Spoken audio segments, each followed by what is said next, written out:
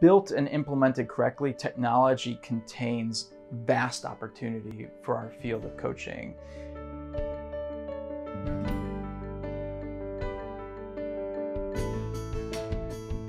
In the future, I think there's two areas in particular where we're going to see the most value creation. One is in data analytics, and the other is in actual functionality and features that add value to the coaching itself.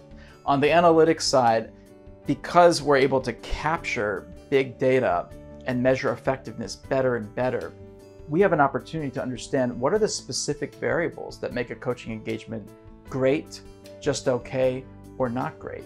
Who are the best types of coaches for our organization, for a specific type of leader? And we're going to be able to use data both at the individual engagement level, but even more interesting at the aggregate big coaching data level. And so I think there's a great opportunity ahead with regard to measuring effectiveness and the value that data analytics can provide. The second area that really excites me is features and functionality that are AI and machine learning driven, that can really smoothen the continuity of development and increase the intensity and rigor of the coaching experience for a leader.